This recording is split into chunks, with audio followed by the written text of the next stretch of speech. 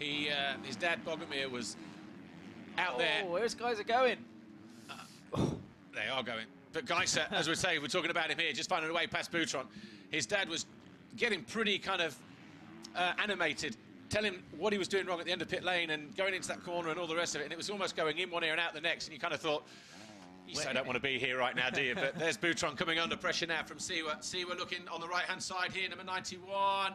And Butron, I think, just starting to feel the heat a little bit, maybe in more ways than one. Doesn't have the experience that the guys had racing in these conditions in Moto number 1. Of course, it was like this in qualifying yesterday, but, you know, looking like he's going back pretty sharpish. Yep, Gio's going to get him on this section here.